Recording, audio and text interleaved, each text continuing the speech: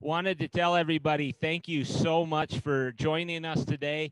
My name is Jeremiah Vardaman. I'm with the University of Wyoming Extension. I'm located up in Powell, Wyoming, and I cover agriculture and horticulture topics. For my emphasis and focus, I am a part of a group of colleagues here in Laramie, in Wyoming, and they're down on campus. Scott Shell is one of those. He's our entomologist with UW. Dr. Rinda Jabbour, she's one of our professors on campus.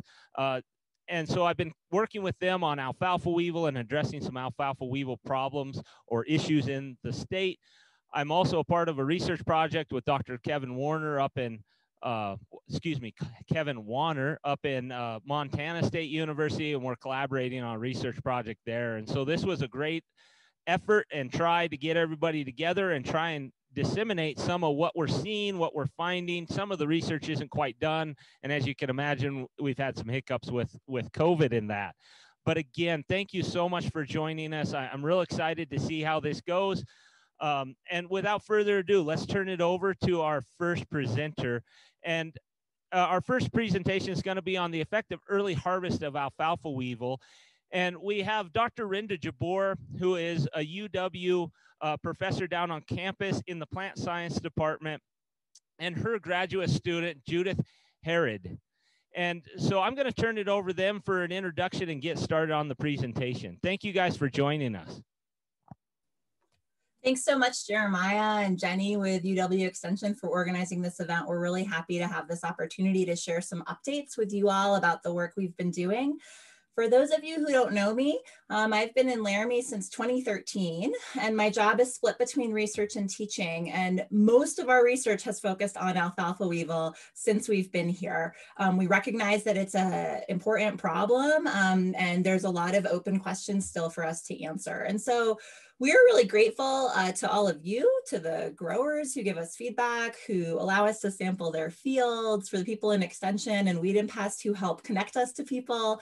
And so I really view this as a dialogue. And so it's really a pleasure today to have Judith, a PhD student in our department, share some updates with you on one of our projects. And this is a project entirely centered on harvest timing. We hear a lot from folks about this idea of early harvest, but it doesn't seem like there's really precise types of recommendations out there. And so we're trying to kind of offer our kind of scientific lens on that practice. So I will basically hand it over to Judith now, but really just wanted to say hello and to welcome you and to introduce her. So take it away, Judith. Thank you. Let me get my screen shared real quick.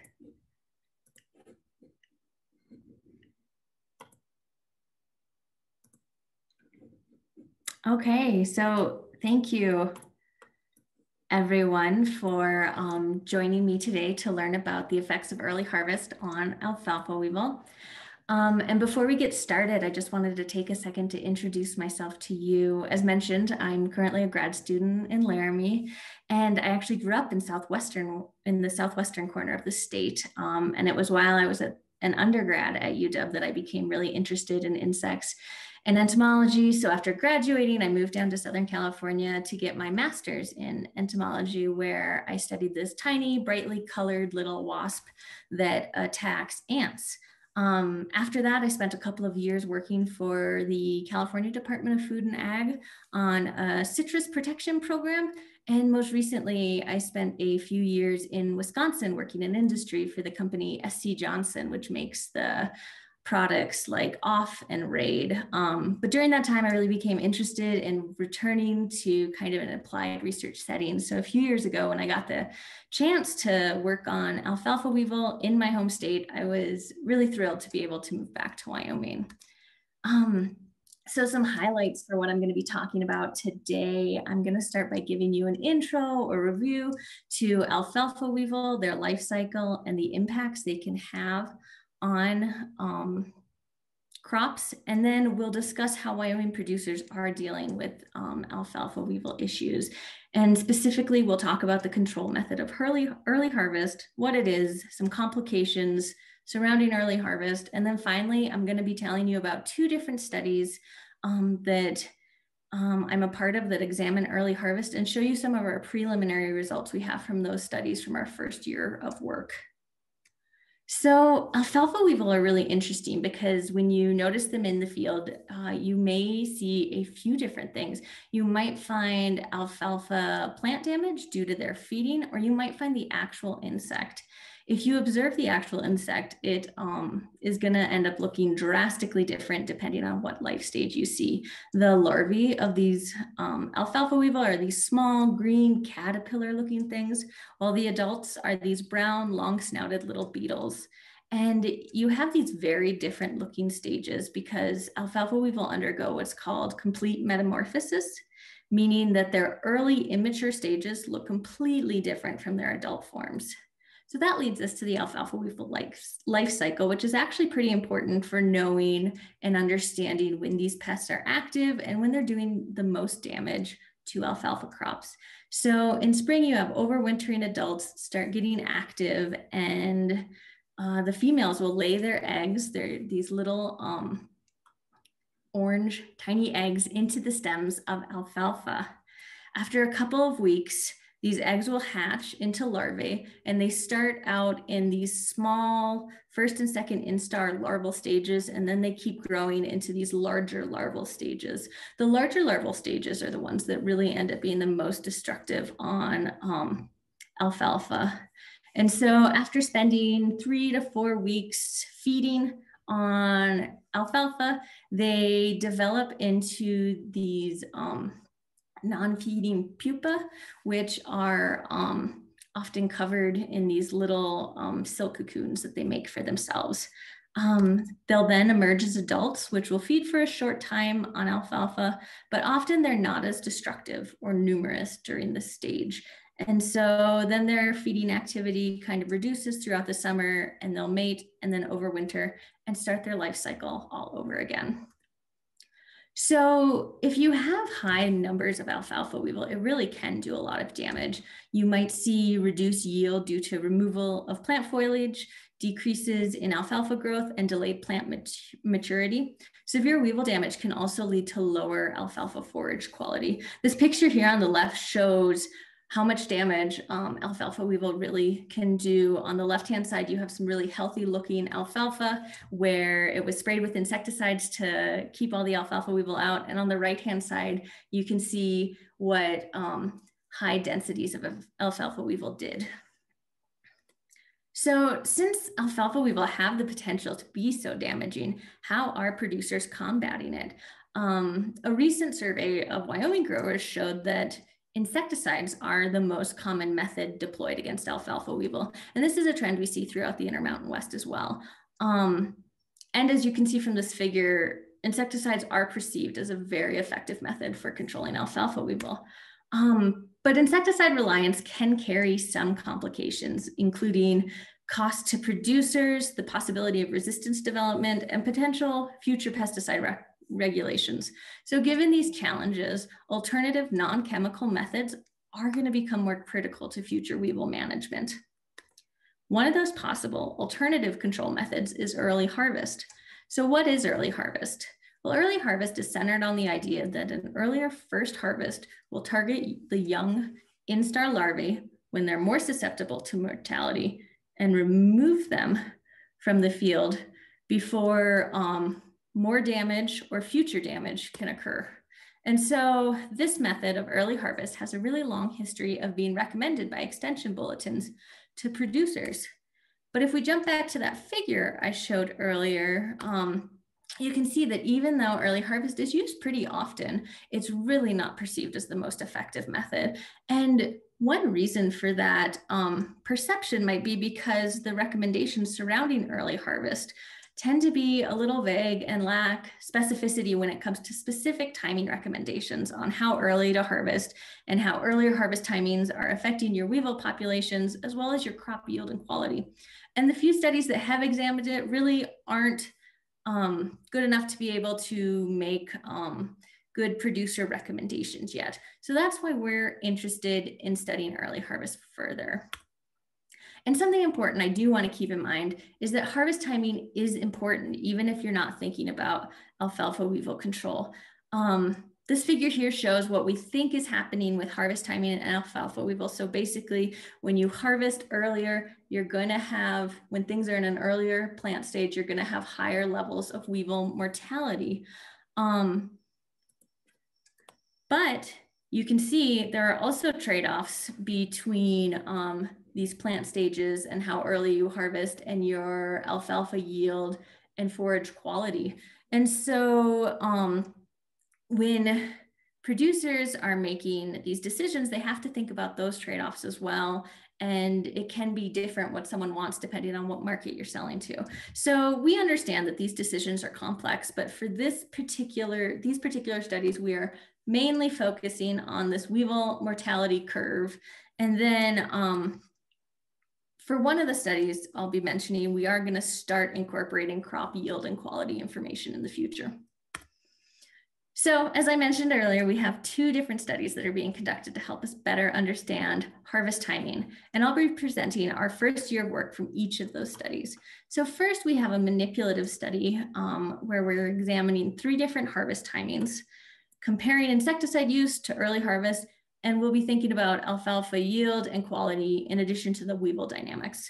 In the second study, it's going to be conducted in producer fields from across the Intermountain West in order to better understand harvest timing effects on alfalfa weevil and their parasitoids as well. And after some of our research outcomes and goals that we want to get from these studies are to have a better understanding of the impact harvest timing has on alfalfa weevil, their parasitoids and alfalfa production. And this understanding will help us create these early harvest guidelines that can assist producers in making decisions about when they want to harvest. And so I'll start by just jumping into the manipulative study. This work was done at Sarek, the university farm that's near Lingle in southeastern Wyoming in the summer of 2019. And our study is made up of 12 60 by 60 foot plots. We then applied the pyrethroid Warrior 2 to half of each plot, creating 24 subplots. And we staggered our initial harvest treatment based on alfalfa development. So our first 4 plots were harvested during harvest timing treatment 1 when things were in early bud. Our next 4 plots we harvested a little later on for harvest timing treatment 2 when our alfalfa was in the late bud stage. And then finally we harvested our last 4 plots for harvest timing 3 when things were in the flowering stage. And then to characterize our pre and post-harvest conditions, we took measurements and collections both before and after each subplot was harvested. And so for these collections, our idea was that we were trying to look at how many weevils we found in a specified area before harvest and after our harvest. And so we use these 1-foot quadrats to measure weevil density. And these orange circles pictured here is how we kept our 1-foot quadrats standardized. For pre-harvest, in order to collect every single weevil in that quadrat, we used this shake bucket sampling method. And what we did was we cut down the vegetation and then we'd shake it in a bucket to get as many individuals as possible. And we even took the vegetation back to lab to look at it more closely for weevils we'd missed. And then we also looked at the ground where that orange circle was and collected any weevils that we found within the quadrat. And some other pre-harvest metrics we took were stem density counts, plant damage score, and plant stage. And finally, we hand harvested forage biomass samples to look at crop yield and quality later on. For post-harvest, we use this big vacuum sampler thing pictured here to take collections from 2 spots within a subplot post-harvest. We took one from the ground between our windrows and one from the ground underneath our windrows. And we didn't take collections from the actual windrows because the idea is that that hay will be removed when baled. So the weevils that are hanging out in there won't cause future damage. So first we're going to look at alfalfa weevil plant damage right before a plot was harvested. So to quantify plant damage, we use this scale ranging from 0 to 5 with no visible damage to complete defoliation. And these pictures here kind of illustrate what maybe a 1 looked like and what maybe closer to a 5 would look like. And you can see from our scale over here of plant damage that we had relatively low plant damage during our study. So what this figure here shows is plant damage at each harvest timing treatment, 1, 2, and 3. And each of the individual dots is a subplot, and it's represented by dots that are either blue for the insecticide treated subplots or red for the insecticide non-treated subplots. And so what we're finding here is that harvest timing treatment 1 and 2 are significantly different, with 2 being higher than 1. So we're seeing more damage at our later harvest timing. When you look at timing treatment 3, it ends up being a little more variable and spread out a little more.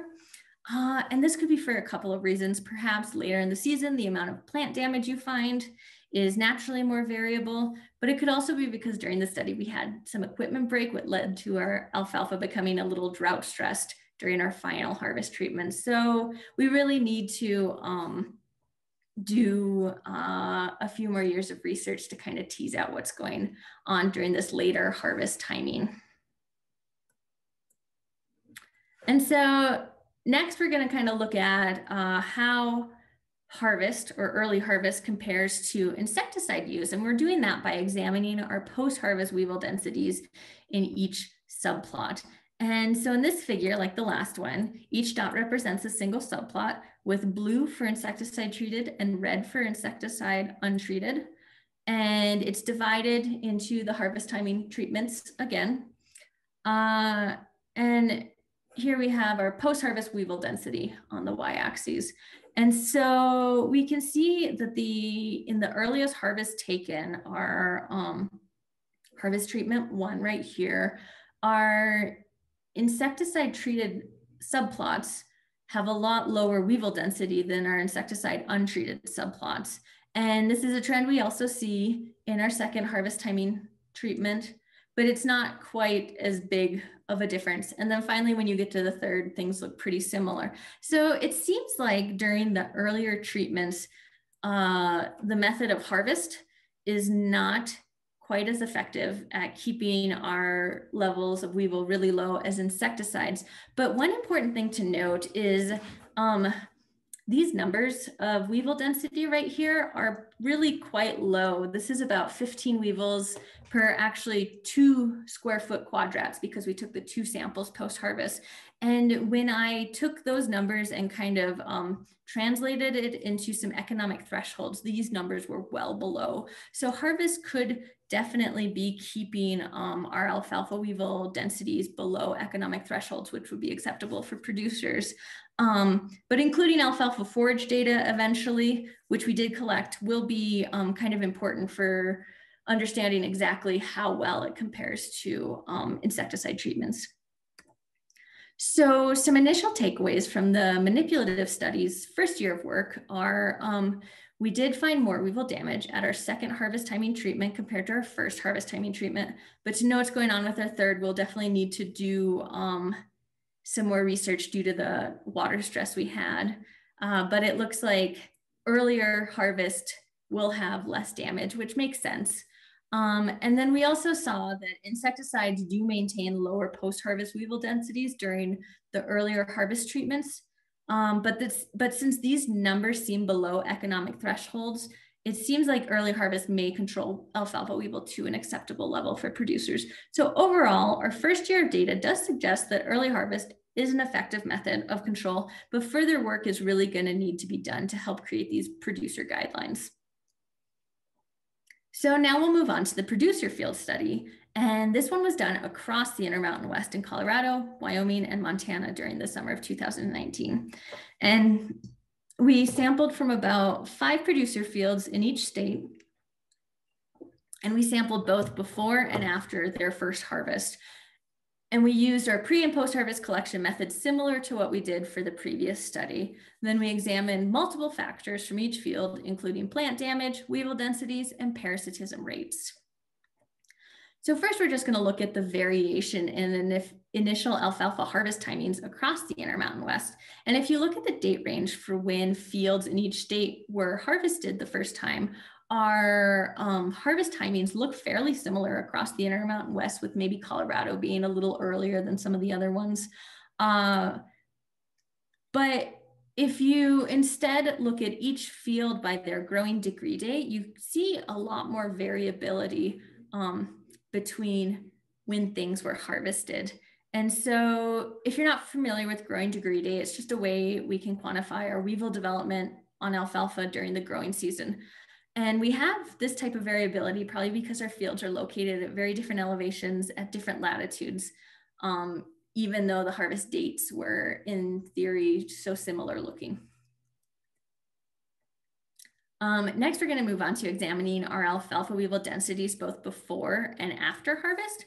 So these three figures here are looking at each state: Wyoming, Montana, and Colorado. And what we're seeing, each dot is representative of a different field. And what we're seeing in a field is what it looked like before harvest and after harvest.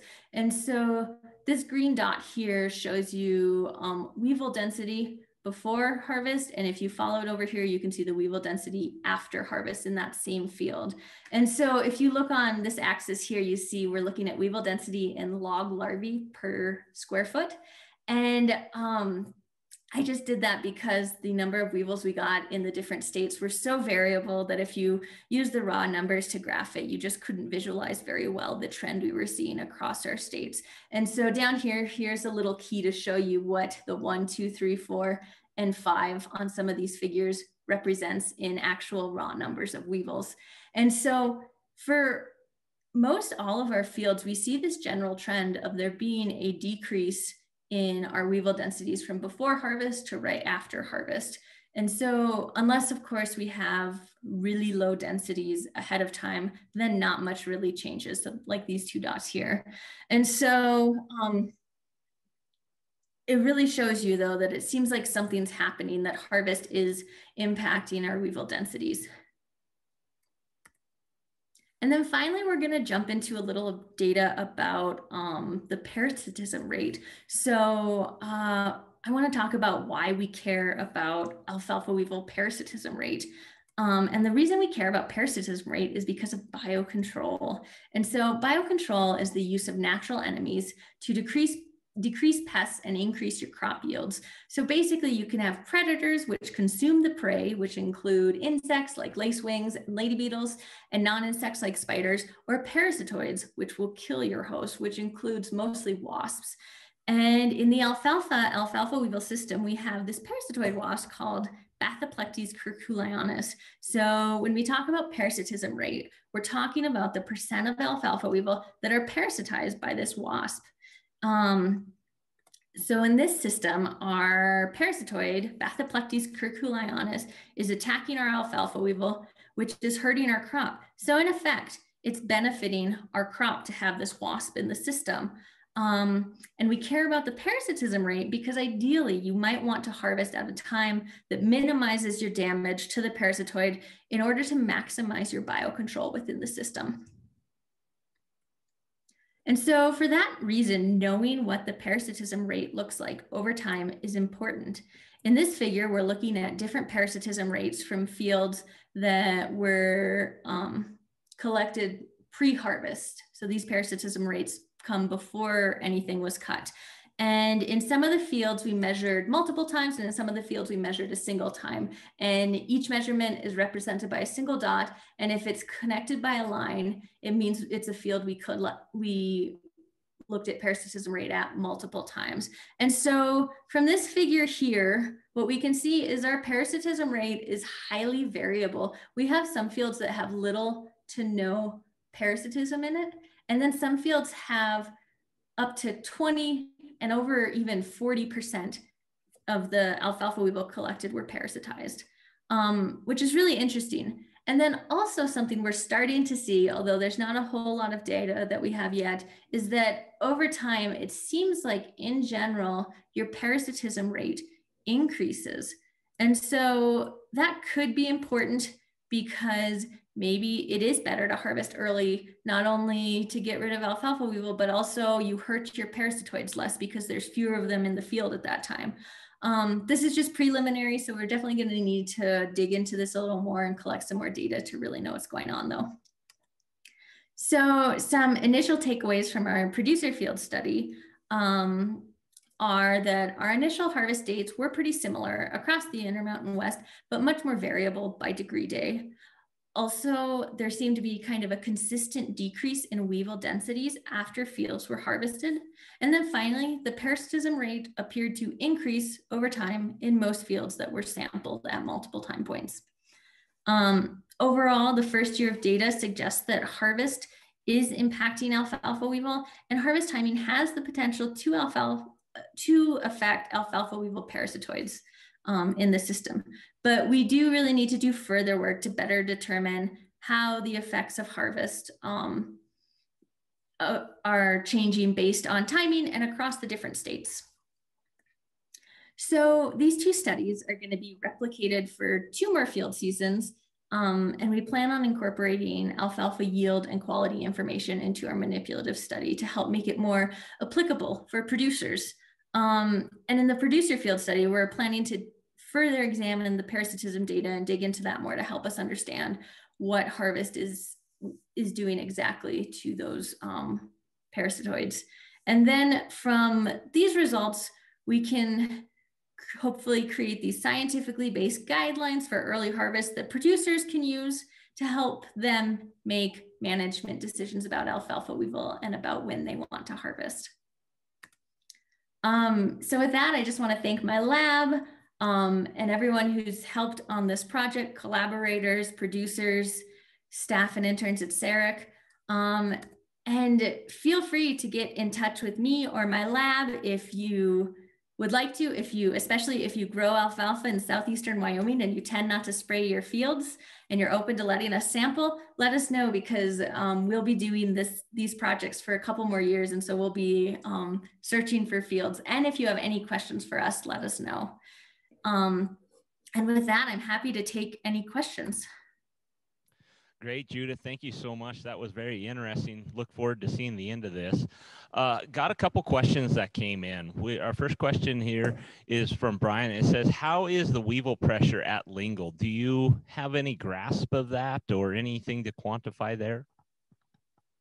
So in Lingle, we've mostly been just sampling at the research station. For the producer field studies, our sites are closer to the Wheatland area mostly. And we didn't have a lot of weevil pressure in our first year study, but some of that might have been because we had some new growth alfalfa. And from what I've heard, that tends to not have as much weevil problems. So Lingle at large, I don't have any ideas about what it's like. Well, maybe some of our participants do. If we have anybody from the southeast down there from Lingle, if you could type in the chat box what your perspective is of the weevil pressure would be awesome. Judith, if you would mind unsharing your screen, then people can see us a little bit better as we tackle these questions. Our next question comes in from Scott.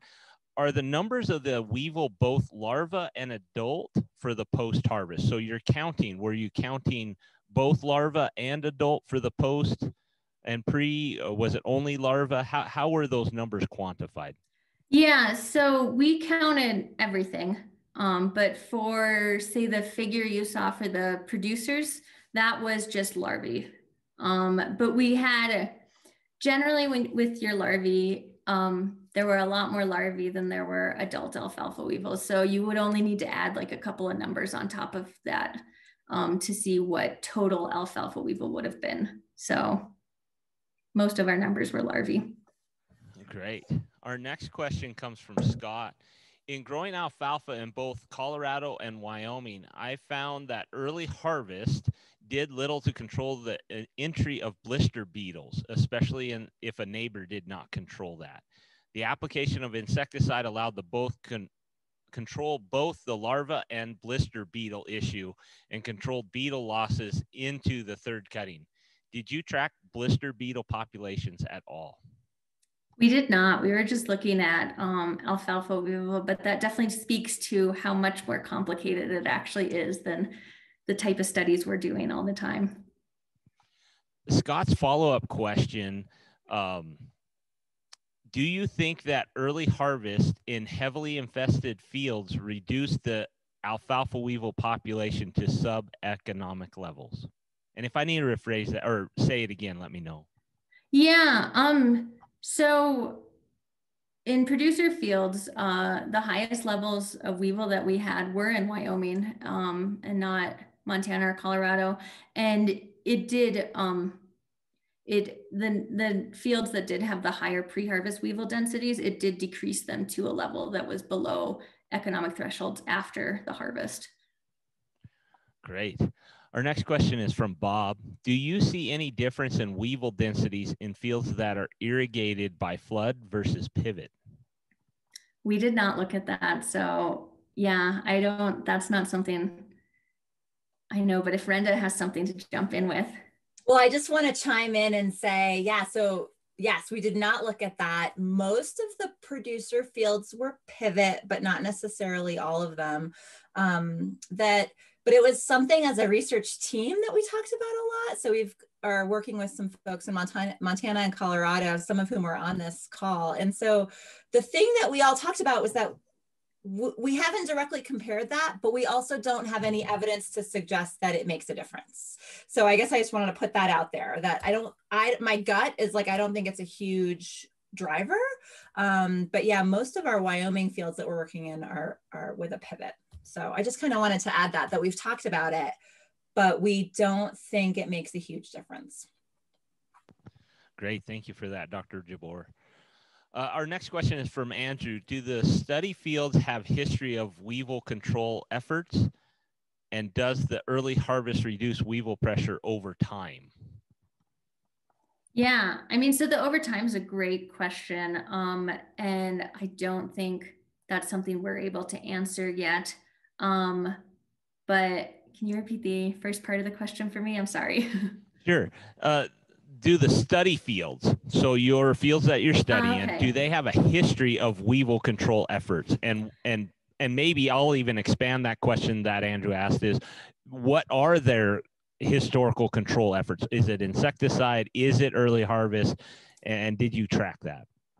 Yeah, so we were able to track it for some of the fields. Some of the fields we didn't have that information. Within the season that we studied it, we tried to stay away from insecticide use because we wanted to see just what harvest would do. But I think it varied from field to field what the historical type of control methods were that were used in the past. And can I just jump on too and say, go for it. Yeah, so yeah, it definitely varied. I think one of the things that's interesting though across the 3 states is that I think depending where you are and depending on the producer, there is a lot of variability in how intensely they've used insecticides in the past. So I know later today in this session, we're going to hear about insecticide resistance and some different trials.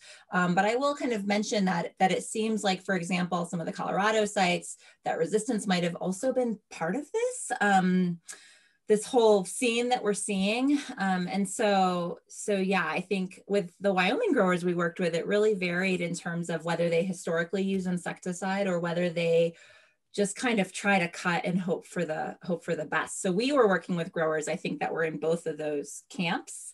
And yeah, so I guess I just wanted to say that I think there's a lot of variation depending on the producer and depending on where we are in this spectrum across states too.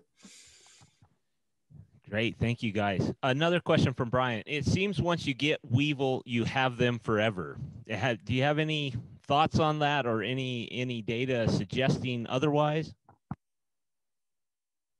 I don't. I mean, I don't know if you can jump in, Renda. I haven't been working in the system to know much about that, and our study doesn't really look at that particularly. Yeah, sure.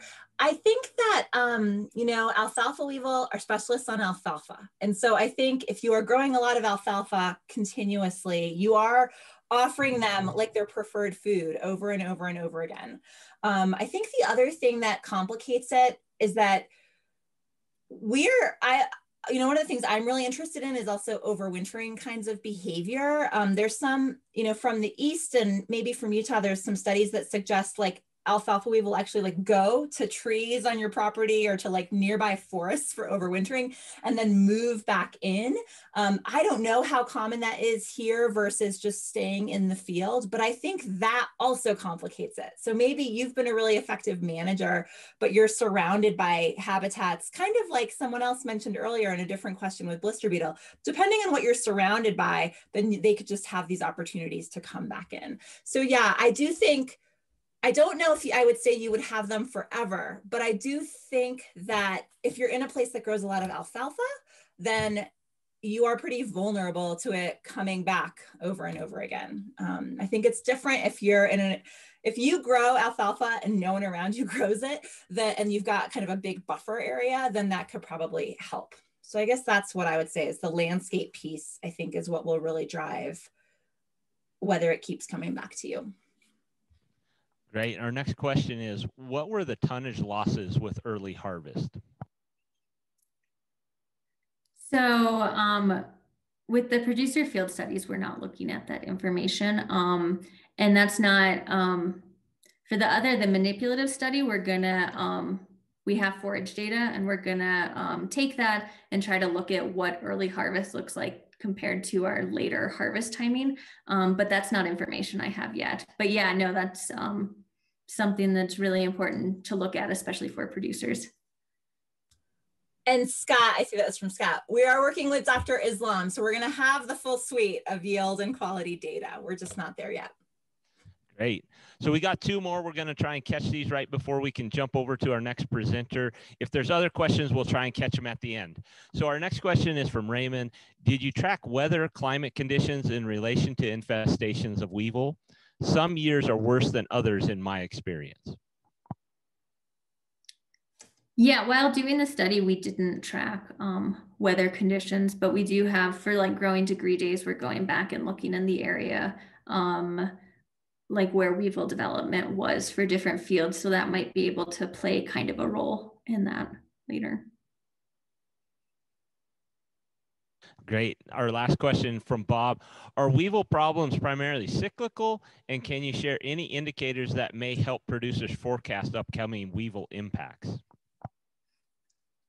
Oh, I mean, that would be great. As far as I know, I mean, for most people I've heard from and what I've seen, they tend to be more of a problem early in the season and less so later in the summertime. But yeah, I don't know about ways for being able to tell ahead of time what your weevils are going to do in that particular season. And really quickly, I'll just jump on and say, in terms of longer time scale, if you're someone who feels like, yeah, some years are worse than others, and maybe it's not, some of it's going to be weather, right? Spring weather. But our collaborator, Tatiana Rand with USDA-ARS, she actually has been building a data set in Montana where she's sampling again and again and again and again over, I think she's up to like 12 years now.